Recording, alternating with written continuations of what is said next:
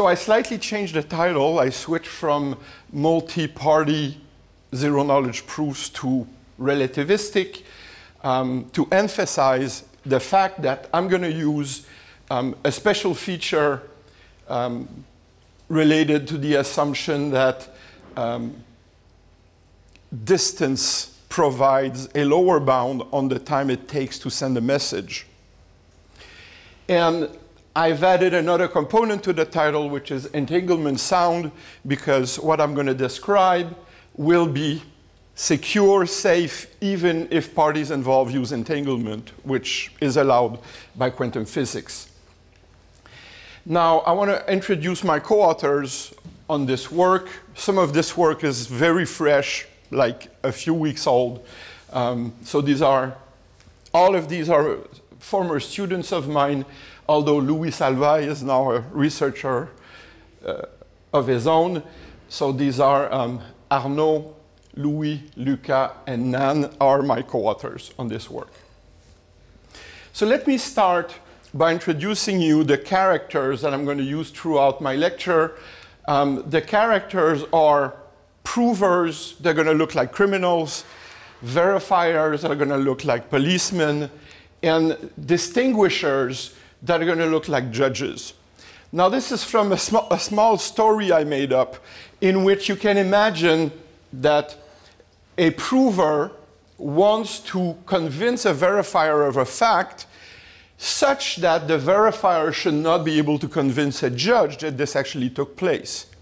Now, an example is if the prover was involved in a small crime, like, I don't know, he was selling drugs on a street corner. But the policeman is trying to prosecute the prover of terrorism. Now, terrorism is a much bigger crime, and the prover wants to convince the policeman that he did not commit terrorism because he has this strong alibi that on that day he was selling drugs on that street corner. Now, that's kind of a problem because if that information gets to the judge, he will be prosecuted for selling drugs. So he would like to convince the verifier that indeed this was going on, but this cannot be communicated to the distinguisher. And that's exactly the kind of scenario where zero-knowledge proofs are relevant. It's a situation where you want to prove something to someone that this someone cannot repeat to someone else. So that's exactly the premise of zero-knowledge proofs, and that's a practical example. So I keep the characters, prover, verifiers, distinguisher accordingly. Now, as you have seen already, you by now know that zero-knowledge proofs are interactions between a prover and a verifier in such a way it's about a string W, and you want to show some property of the string so that through this interaction between prover and verifier, you can eventually decide for the verifier that the string is indeed part of a language or satisfy a property and so on. And this was introduced by Goldwasser, Mikhail Rakov in '85. Now, this comes with two requirements. One of them is completeness. So for a particular verifier and a particular prover that we call the proof system, for every string in the language, the probability of the verifier accepting at the end of such a conversation should be really high. So I'm not being precise about what this epsilon is, but you can make epsilon very small.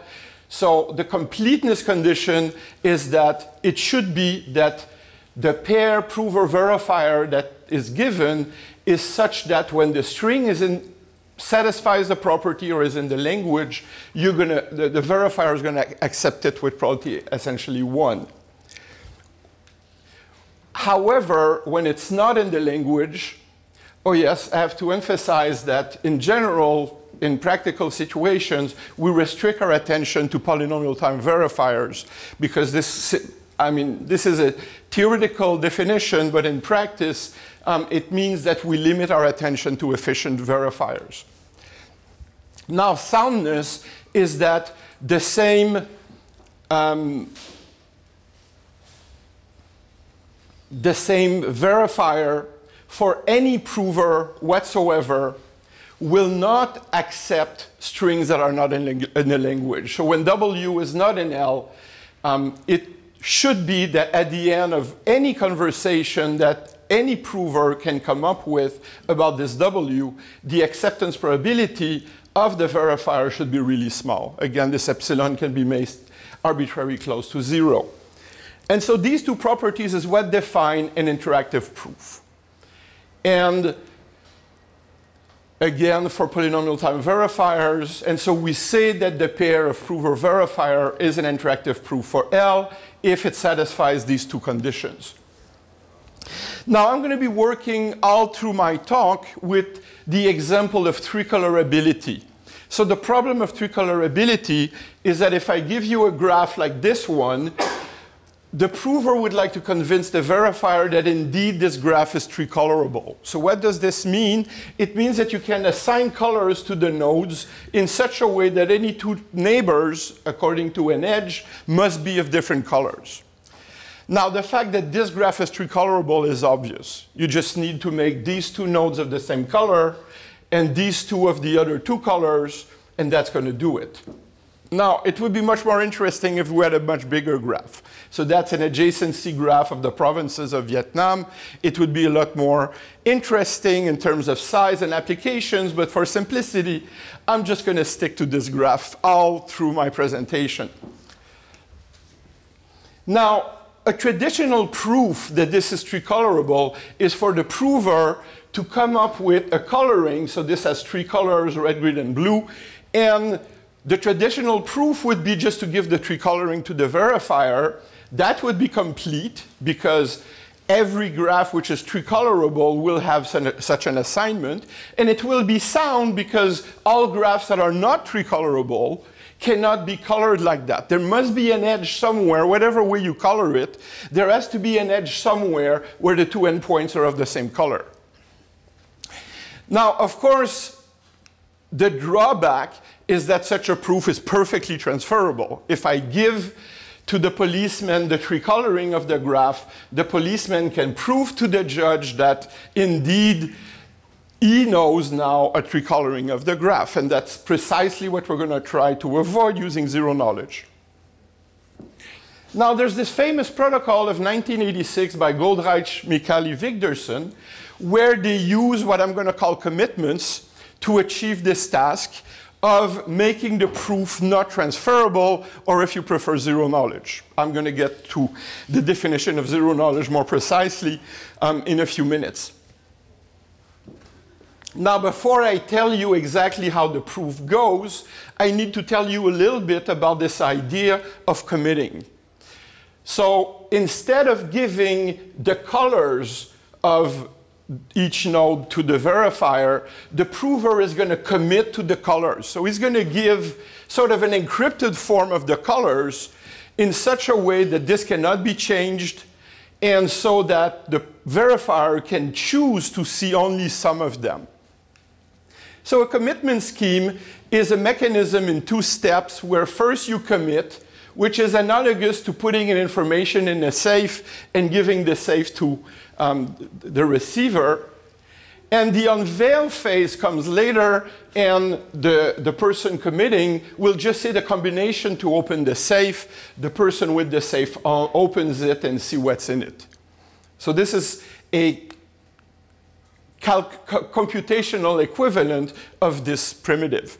Now, the conditions that we have in mind is first concealing, which means that whatever the receiver of the safe does, he will not be able to see what's in it. Now, this is not quite true with a safe, because if you try all possible combinations, after a while you're going to find how to open it and you're going to see what's inside. So that's actually computational security when you put it in a safe, because there exists a unique combination so that when you open it, you will actually see what's inside. Now, concealing would be that whatever you do, you can never tell what's inside. And the other property that we're asking for is called binding. In binding, it should be that after the safe has been closed, it should be impossible to provide an alternate combination prime that will get M prime to come out of the safe, whereas M was really in it when you started. So it should be impossible for the sender of the safe to change its mind. Now, bit commitments are essentially as old as public key crypto systems. When RSA introduced their RSA encryption scheme, 6 months later they published another paper, SRA, Shamir, Rivest, Edelman, where they used essentially a commitment scheme. They did not call it this way, but already they knew of the notion. Now, if you want to get a computational version, and this is essentially what Goldreich, Michaeli, Wigderson were doing in '86, they were using some number theory to do the commitments. Now, I give you here a very short, simple implementation. If you want to make, say, a commitment to a bit C0, one way of doing that is by using quadratic residues and non-residues mod a certain number n, and being of the same type as an RSA number, it's the product of 2 prime. Now, in order to do that, you get the person committing to publicly announce a number n with non-factorization and a quadratic non-residue mod n. And if you want to commit to a 0 or to a 1, you either give a quadratic residue, the square of some random number for a bit 0, and the square of a random number times this y. So there should be a C0 here at the exponent in order to commit to a bit 1. So basically, bit 0s are quadratic residues, bit 1s are non-residues. But under the assumption that this guy is only computational, he cannot tell them apart because it's a hard problem to distinguish those. Now, this is what they gave as possibilities, and many other examples were already available at this time. And this gave rise to what we later call computational zero-knowledge proofs, because in the end, when you use commitments of this type, they're not perfectly concealing. They're computationally concealing. The difference between 0 and 1 can be computed if you put enough effort on it, but they're perfectly binding. It's absolutely impossible for the person committing to change his mind, because it's either a residue or a non-residue. That's it. It cannot be anything else. So it's one of these two possibilities. You cannot turn a residue into a non-residue and the other way around. So it's perfectly binding, but computationally concealing. Now there's this other bunch of people, Brassard, Schaum, and some guy, who at the same time proposed an alternate way of doing these commitments, and that led to the notion of arguments. Now, in this case, we're not only assuming that the receiver is computationally binding, but also that the prover is computationally binding. Now, if you allow this difference, then you can turn things around completely. In this example, instead of having the prover make a public n and a quadratic non-residue, let's make the receiver publish a number n and a quadratic residue mod n.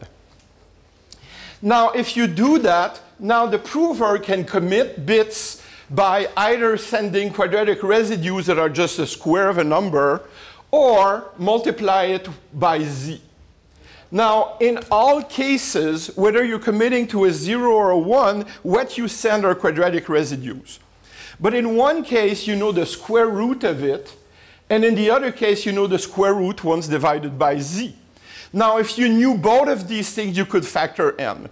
So under the assumption that n is hard to factor, it's computationally difficult for this sender to change his mind. So this is computationally binding.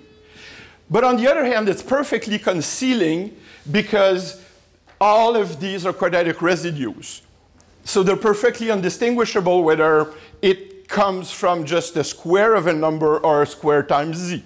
They're all the quadratic residues in any case. So this gave rise to commitment scheme with the reverse properties that it's now computationally binding and absolutely concealing, which was later called computationally sound proofs, because now the soundness of the proof is going to rest on the assumption that the prover is unable to break a certain computational assumption. However, the proofs that we're going to get, the type of zero knowledge we're going to get is going to be stronger, which is perfect zero knowledge. Now, in my protocol today, I wish to achieve both of these, the binding and the concealing, perfectly. Now, if you have a single prover and a single verifier, you can easily show that this is impossible. It's impossible to be both at the same time. Just from an information point of view, you cannot get both properties. But we're going to change the model slightly, and in this other model, it's actually possible. Now, imagine that somehow you have an implementation for commitments. Now, instead of giving the color of the whole graph, you give a copy of the graph where every color is committed. Now, instead of bit being committed, I need trits. I need 3 value commitments for the 3 colors.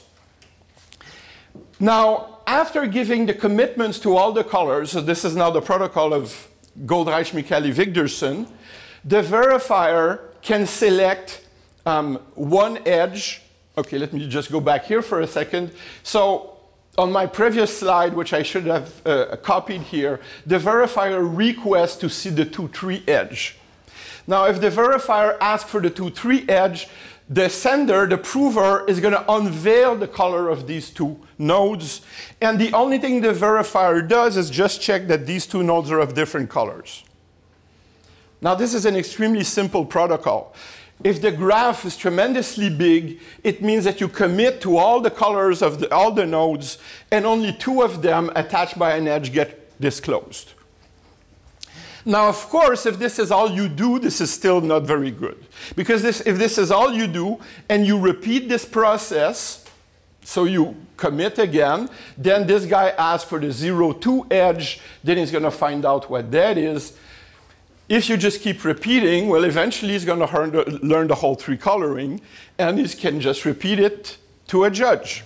So this has not achieved anything, except that it's the right idea. So let's go back.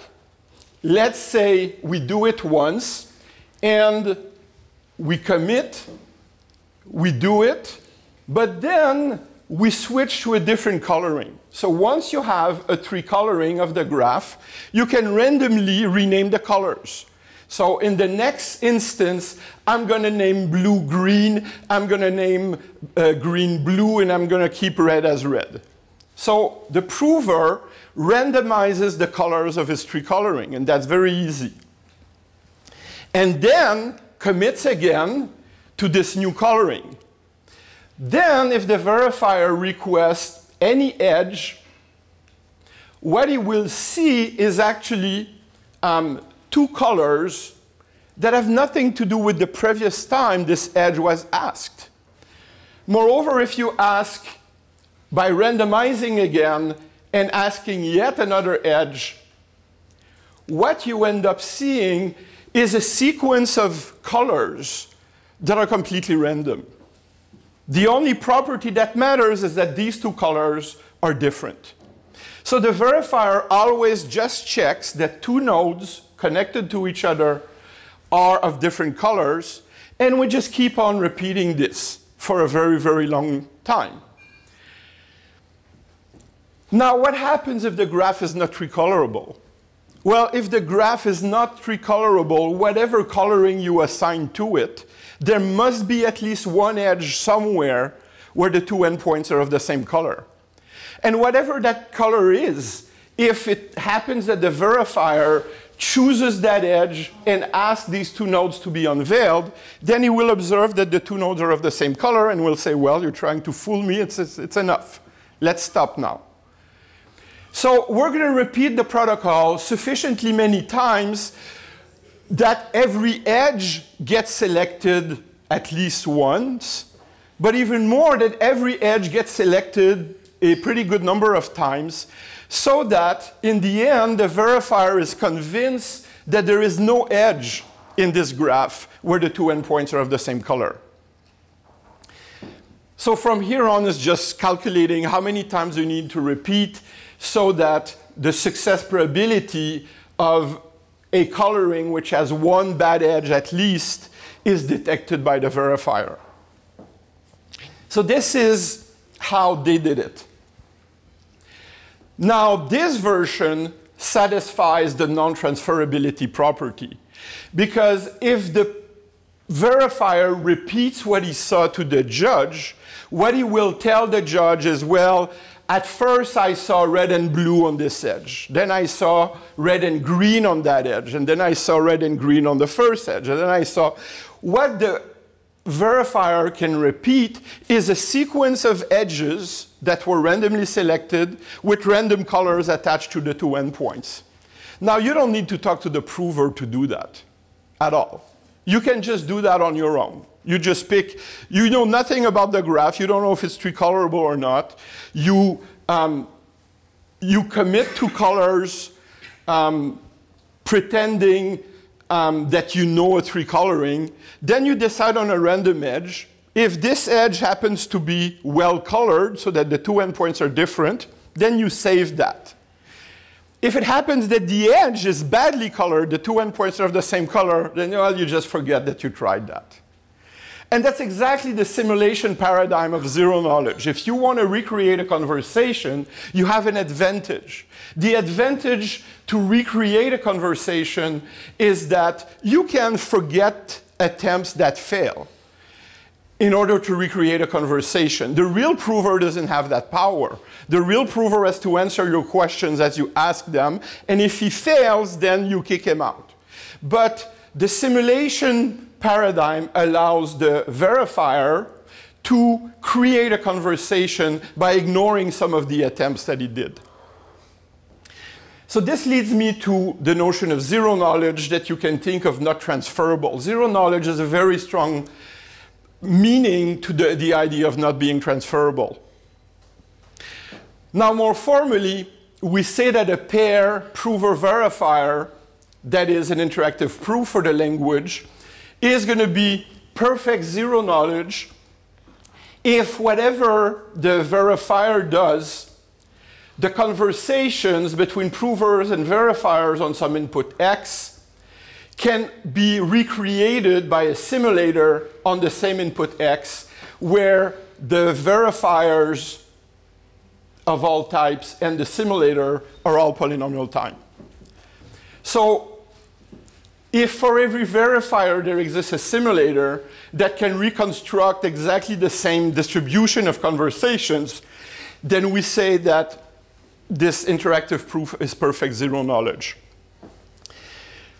Now, in traditional literature, we have statistically convincing proof, completeness is perfect,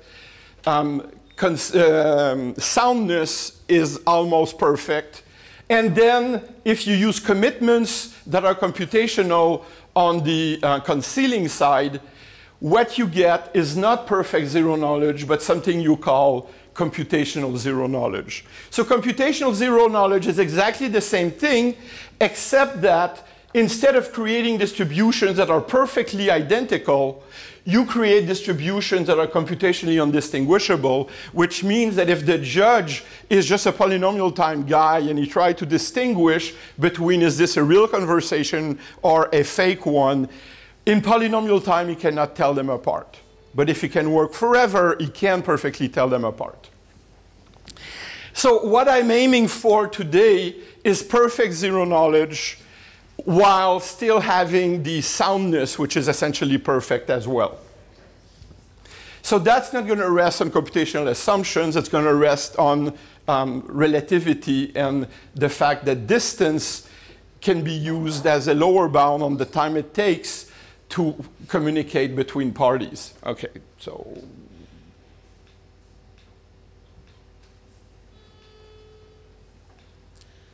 So I have to tell you how I'm going to build these commitments that will give me all these nice properties at once. And this is what really my talk is about. It's about how do you get to prove tricolorability in such a way that you have perfectly concealing commitments and perfectly binding, or binding enough that we can get to a proof which is almost perfectly sound. So let me introduce the other model that was introduced by Benor, Goldwasser, Killian, and Vigderson in '88. They proposed the idea of having several provers. So the assumption is that the provers at the bottom are allowed to know what W is at a time where they can talk. They can exchange randomness, so this is what I represent by the dollar signs. They can exchange randomness, they can agree on each one their own program. And then an assumption is put on them that they will not be allowed to talk anymore. So I'm going to say that a language has a multi-prover interactive proof if instead of having a single prover talking to a single verifier, I have at least two provers. It can be 5, 9, 11, whatever. But for most practical situations, two of them are going to be enough. At the end, I will use one with 3 provers for some technical reasons that I will tell you in a few minutes. Now, in the paper, they said they want to give more power to the provers, but under the condition that they cannot communicate during the process of exchanging information with the verifier. Now, in practice, how do you implement such a thing? Well, you can think of putting Faraday cages around the provers so that there's no electromagnetic signals that they can send to each other. But then if you, as much as you want this to be a very good way of protecting them from communicating, any one of them can just knock on this Faraday cage and signal through sound to the other one. It's very difficult to prevent people from communicating. Now, the only assumption in the end that makes sense is if you want to forbid them from communicating, is just to keep them far enough from each other. So you cannot promise they will never communicate, but you can promise that at least for a certain amount of time, they're not able to communicate. So they're making an assumption that communication between them is not possible, at least during the protocol. However, we want to satisfy conditions just like we did with a single prover. So we want to say that there exists a verifier such that there exists a pair of provers such that for every string in the language, the verifier at the end of a conversation with the provers should accept an element of the language with probability essentially 1. So now the conversations between the provers and the verifier will be secret, so that whatever is exchanged here shouldn't be visible to this guy, and whatever is exchanged here shouldn't be visible to that guy.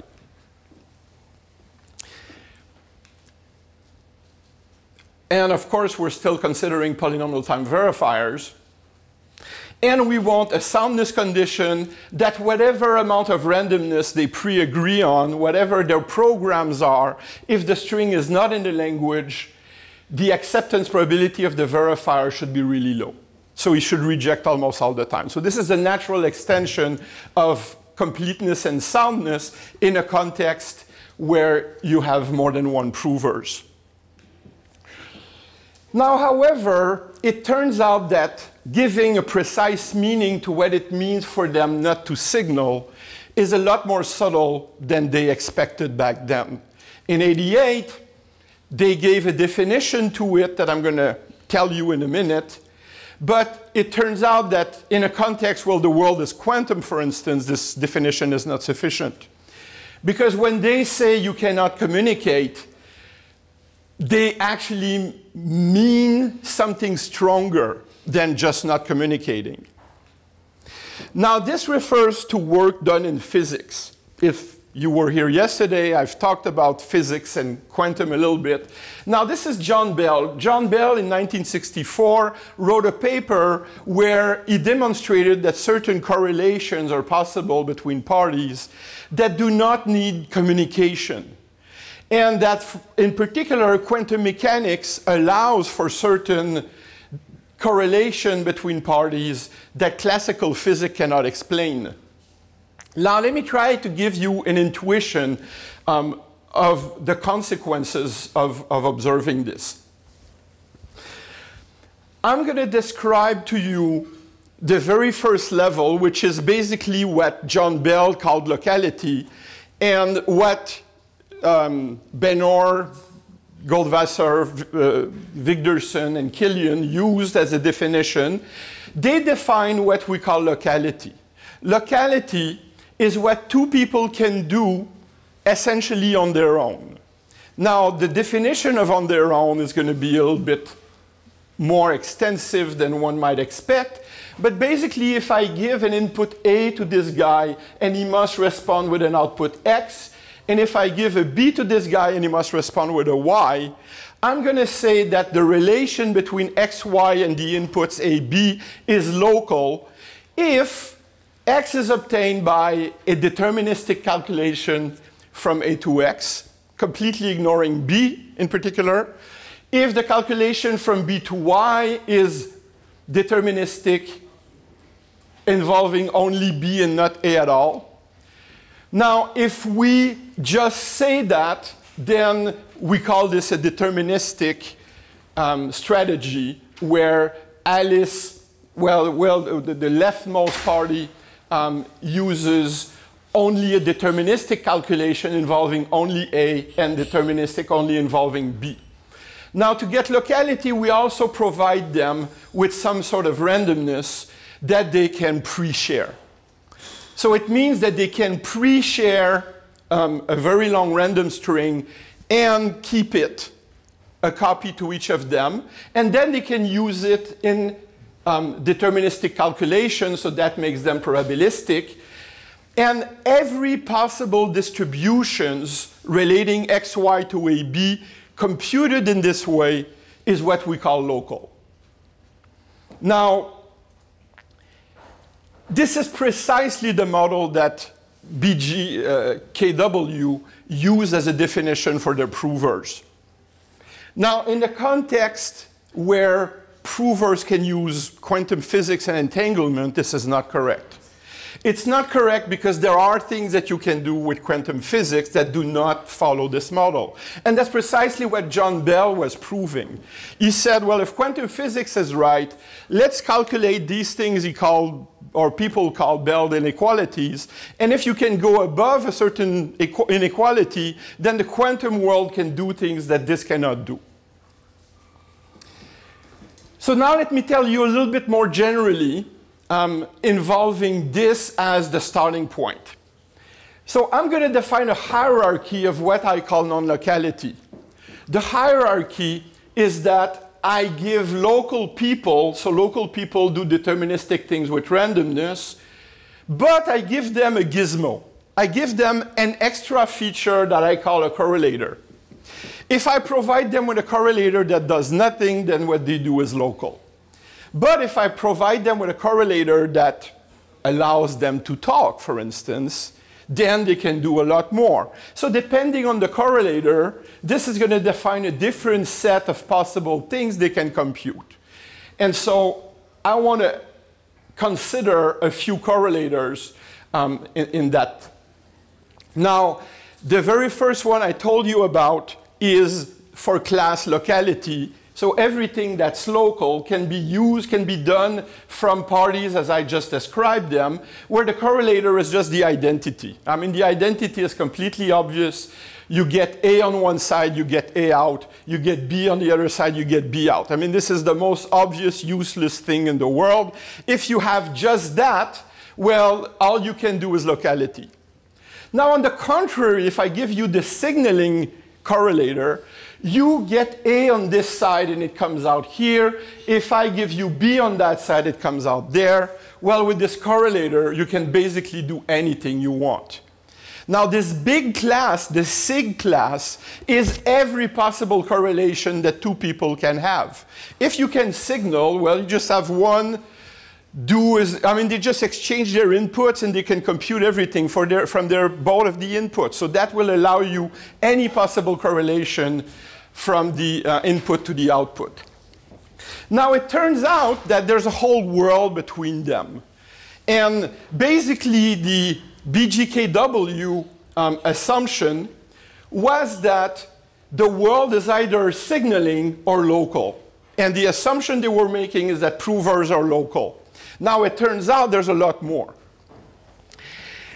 In particular, just for fun, let's define a right signaling and a left signaling. So the right signaling allows communication from left to right, but the input from the right is just lost. You can define analogously a left signaling if this will allow you communication from right to left, but not the other way around. Now, these defines two subclasses of the signaling class. Because in particular, if I can do right signaling, and even if I give you as much of it as I want, as you want, this will never help you left signal. If you can only communicate in one direction, it doesn't help you communicate in the other one. So these classes, the right signaling and the left signaling class, are not as much as the SIG class. Because in the SIG class, you can communicate in both directions. Now, the intersection of these two classes is going to be quite remarkable.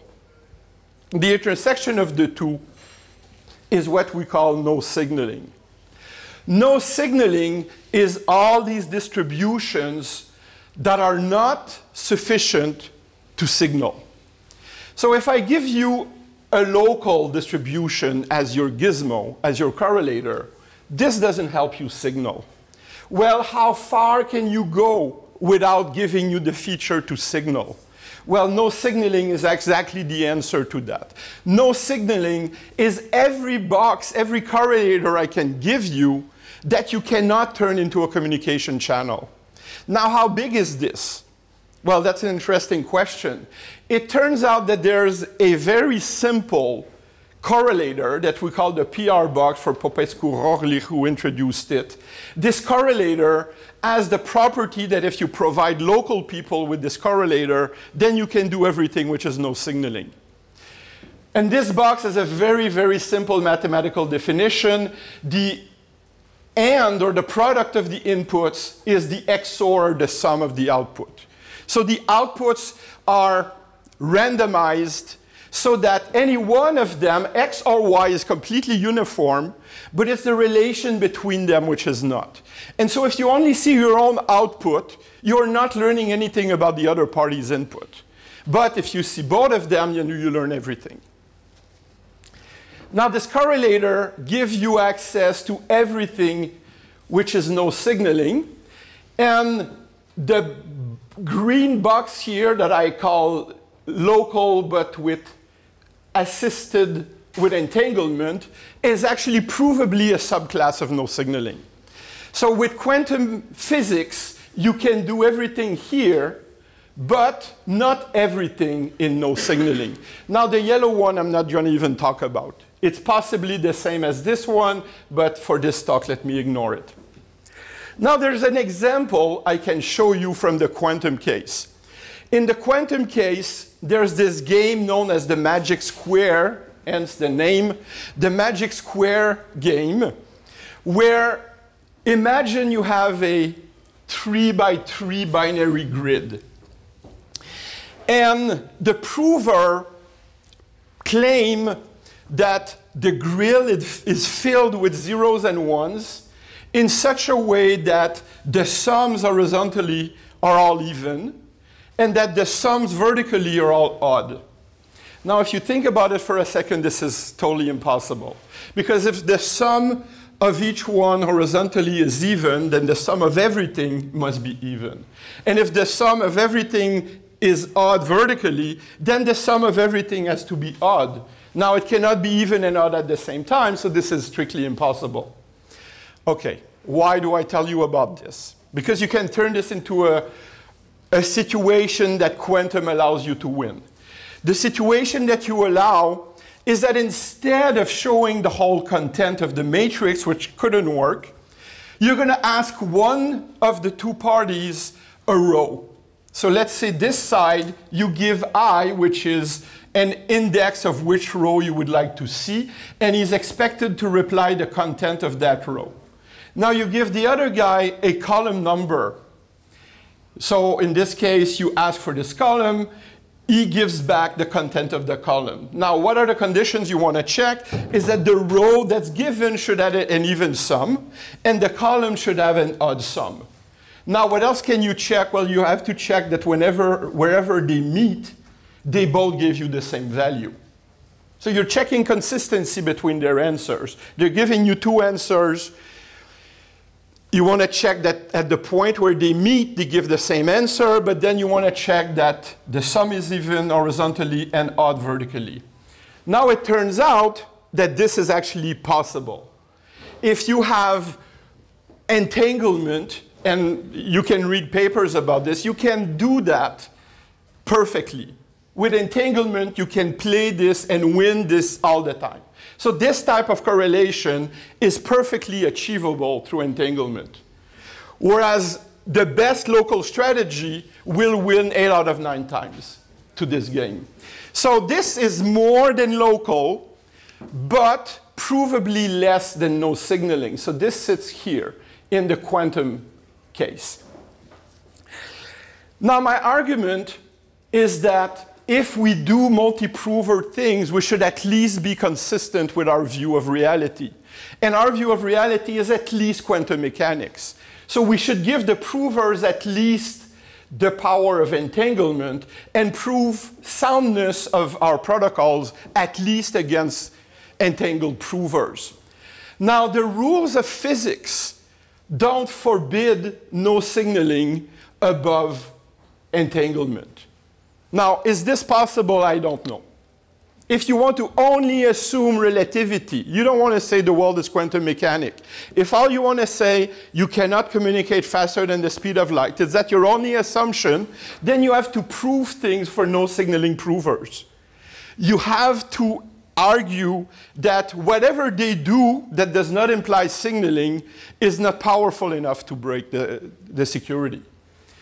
Now, for now, we don't have very many things that are provably secure for no signaling, but what I want to tell you about now is how we can do against entangled provers. Okay. Let's go back to the protocol suggested by Goldreich, Michaeli, Wigderson in the context of multi-prover. Well, in the context of multi-prover, let's say you have a coloring of a graph. You're going to end up committing to every single color for that graph. So you're going to create tons of commitments and commit every single node for its color. And then the verifier is going to choose one edge, like say this edge, and you're going to unveil that. Now, this protocol, if you implement commitments, as I'm going to show you, could eventually be entangled sound. But even that is not clear, because in order to apply the construction I'm going to show you, this protocol wouldn't satisfy that. But moreover, such a protocol would be completely impractical, because if I'm working with graphs with, I don't know, 500 nodes, there can be up to the square of that edges in there. I have to commit to 2,500 to 25,000. Sorry, I have to commit to these 500 colors before the verifier can decide which edge he wants to see. Now, in practice, it means that the provers would have, in the context with many provers, the provers would have to be very far from each other, very, very far, like here in Montreal, for instance, so that you can trust the security. Because you need that they commit to something, and before they can actually break the binding condition, the verifier announces what edge he wants to see, and they unveil all this before they can actually break binding. So this version of the protocol would be very impractical. So let me finally reach our approach. Our approach is based on a very different strategy. So there's a paper by Cleve, Hoyer, Toner, and Watrous in 2004, where they gave the most amazing simple protocol to prove tricolorability.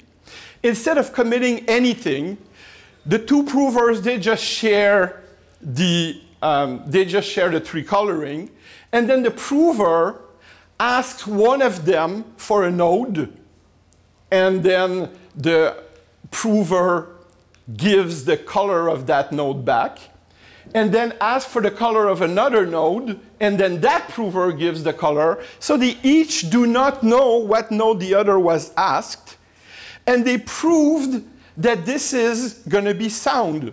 This is, I mean, if you do like that, if you choose edges and you ask them the two endpoints of an edge, they should respond with different colors all the time. Now, if you think about it for a second, there's a big problem here. The problem is that you can win this, you can achieve that by always answering the same colors. The guy on the left can always answer blue, the guy on the right can always answer green, and that's going to work all the time. So what's the problem? Well, the problem is they don't have to be consistent in any kind of way. They don't have to use the same strategy at all. So in order to get this right, not only should you ask sometime two nodes that form an edge, now that strategy will make it right all the time, so that's not so good. But sometimes you should just ask them the same node. Now they don't know when this happens. They don't know when they're asked for an edge and when they're asked for a node. Now if their strategy is to use different colors all the time, they're going to be caught immediately from this. Because you ask them the same node, they don't reply the same color, well, too bad. So their protocol is still very simple. The protocol is simply sometimes the verifier asks for an edge and check that the colors are different, and sometimes the verifier asks for the same node to both of them. And if every time this happens, they answer the same color when it's the same node, and they answer different colors when it's two nodes of an edge, then by repeating this enough, the verifier will believe that the graph is tricolorable. Now, of course, we have to use sort of the GMW trick on top of that to make sure it's zero knowledge. I mean, because if you just do that, then you can just keep repeating and see all the colors. So on top of that, you can randomize the colors. So if you randomize the colors, then all you get to see are edges where the two endpoints are of different colors randomly, or two nodes, well, the same node twice of a random color.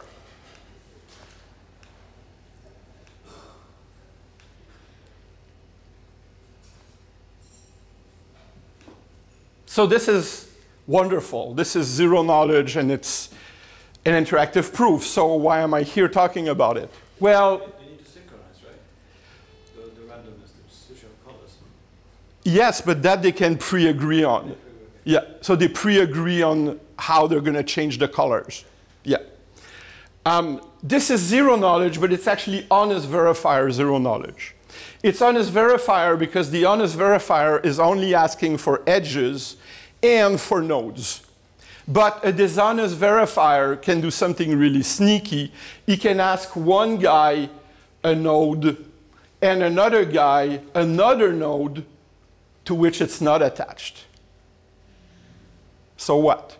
Well, if I see two nodes of the same color, then I just make a recollection that these two nodes are of the same color. Whatever color that is, I don't care. I just know they're of the same color.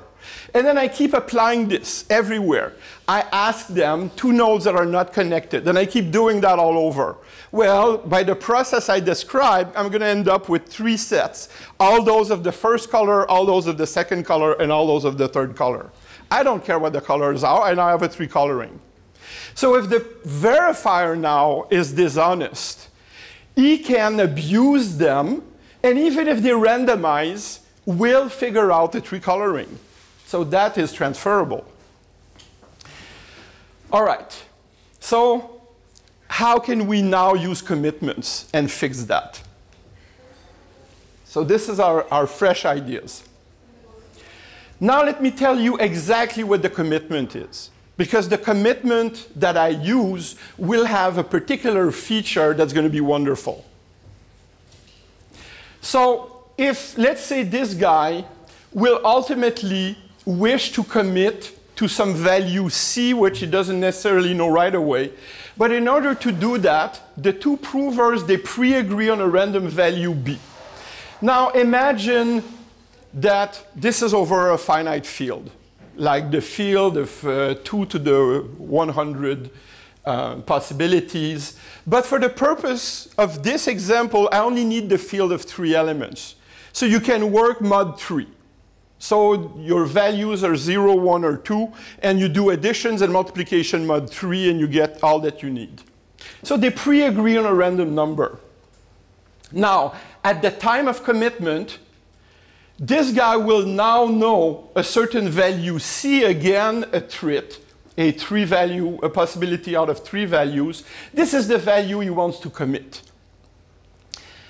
Now, the prover selects a random R, which is not 0, provides it to this prover, and this prover makes the following computation.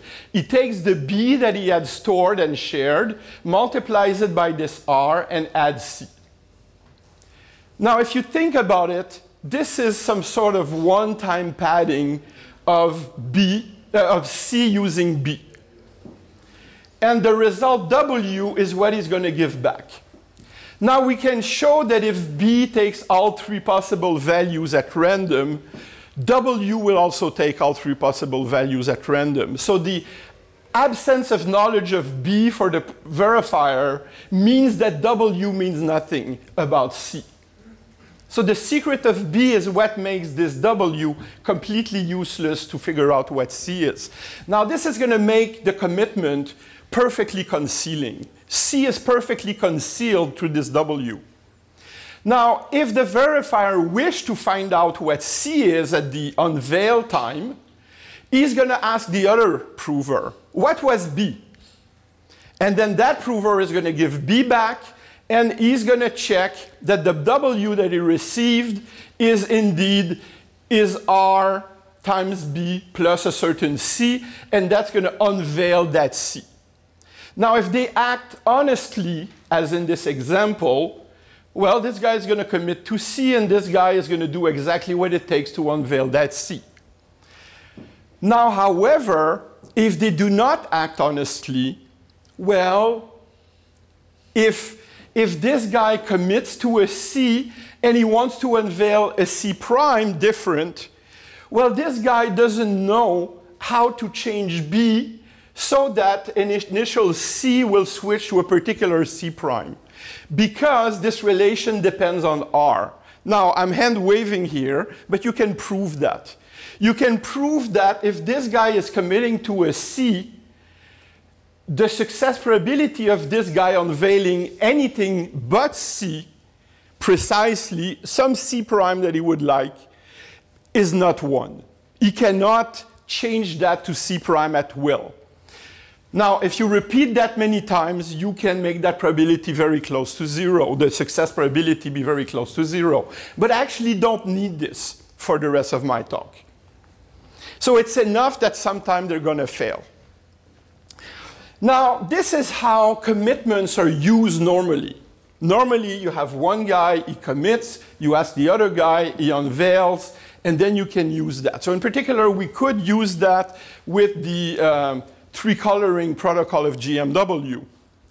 Now, a few weeks ago, I realized that this commitment scheme has an amazing property. And the amazing property is what I'm going to call the unveil via commit principle. You don't have to get one to commit and one to unveil. You can actually ask them both to commit. Now what? Well, let's say you ask this guy, okay, commit to the color of node N1 using string R1. So this is just like the previous commitment. I tell you which node I want you to commit color, and I give you a random string for the commitment. You calculate using a C, which is the color of that node, and B, which is a specific B for that node, a W1 corresponding exactly according to the formula that I had given here.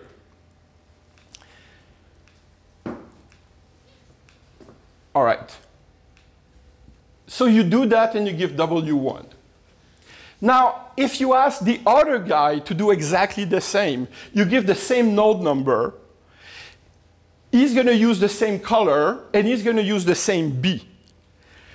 And if you use the same R, so if R2 is the same as R1, well, something quite predictable should happen. It should be that W2 is actually the same as W1. First condition, if you ask the two provers exactly the same node number and exactly the same R, then they should answer the same W. Okay? But the strange thing is, if you ask them the same node number, but two distinct R's, now I'm in the field of 3 elements and I'm excluding 0, so one of them has to get 1, the other has to get 2. If you do that, then the two W's actually convey the information of the color. So you can get them to unveil a color by asking them both to commit to the color, but they don't even know that they're actually unveiling. So you don't tell them that you're unveiling, that they're about to unveil. You just ask them, please commit. Now, if you test the first case, you can check their consistency by providing them with the same R. If they answer the same W, you're satisfied. And then you repeat. You repeat, you repeat, you repeat.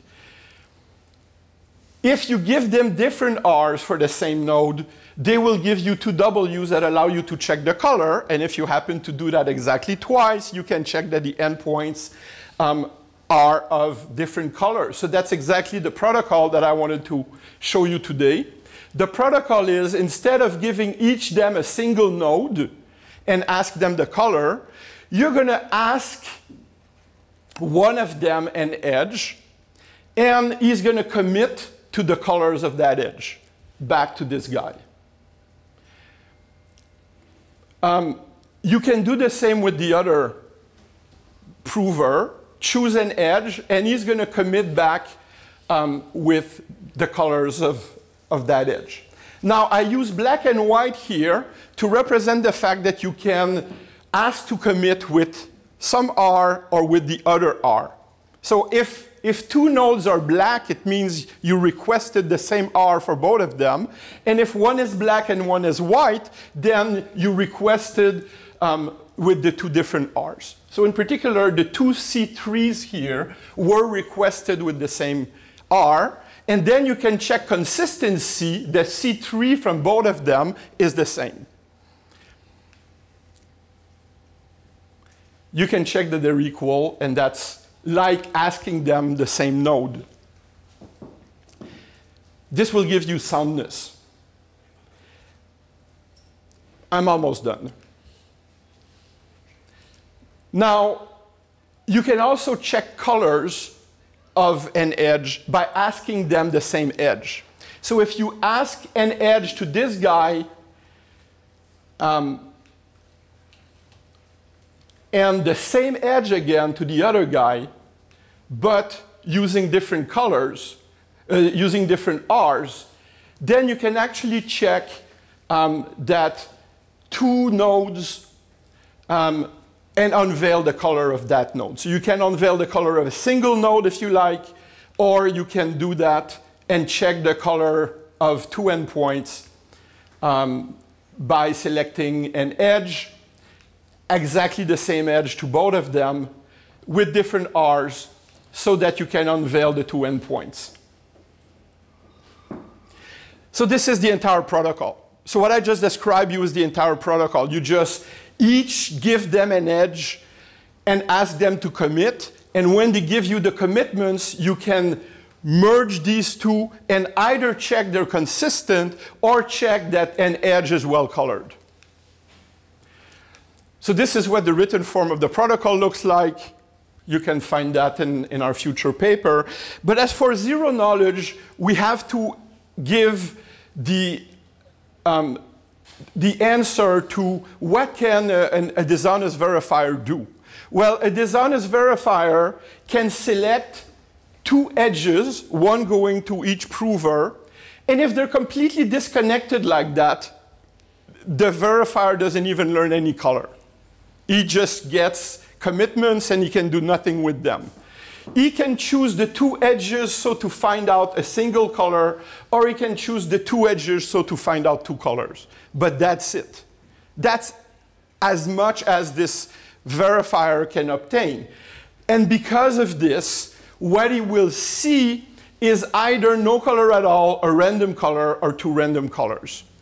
So this is exactly what it takes for this protocol to be zero knowledge. So this protocol is inherently zero knowledge because the two provers will only give the colors of edges. So you can no longer fool them into getting colors that are not attached, nodes that are not attached, because they will only answer when you ask them edges. If you give a prover two nodes that are not attached, it's going to say, well, I'm not going to answer that. Now, just to conclude, in order to get the quantum version, we can show that this version with two prover is sound for local provers, but not for entangled provers. There's this powerful theorem of Kempa, Kobayashi, Matsumoto, Toner, and Vidic, where they show that if you have any protocol with two people that is sound against local provers, you can make it entangled sound by adding a third prover. And the third prover is only asked to do exactly the same as the first one or the same as the second one. So you always have a third prover where the third prover is going to again commit, but you ask him to commit exactly the same as P1 or exactly the same as P2. And when you go to that version with three provers, then suddenly it becomes entangled sound. Now, there's a lot under the rug here, but this version with three prover is sound against entanglement, so this is the written version of this. It's sound because of their result, and it's zero knowledge because even if you ask three colors, if you have three edges that you can sample, you still don't see anything that three colorable graphs would all have. These are 7 ways you can sample three edges, and none of them has anything unexpected in it. You either see no color at all, two colors that are at an edge, or three colors if it's a triangle, but you know that if you see a triangle like that, you're going to see all three colors, and that's it. So there's nothing here that's not perfectly predictable. You never find out colors where you shouldn't. And that's why ultimately there's a whole simulator that can simulate even the three-party case. And just to conclude, this is being developed as a physical prototype by my friends in Geneva. They had worked on a commitment scheme of similar nature for 24-hour a few years ago. And now we're implementing this protocol so that even at short distances of maybe in the range of 100 meters, we can actually implement these protocols. And so we get perfect zero knowledge as well as perfect soundness because we can time the events. That's something I did not emphasize, but basically if you have two verifiers talking to two provers, and if they give them the edge they want to see committed essentially at the same time, and the two provers respond immediately, then it's impossible that they communicated before they answered. You just have to keep them far enough that the time from verifier to prover back is shorter than the time it takes to signal between them. And they're implementing this with special hardware and so on. So I'm going to stop here. Thank you for your attention.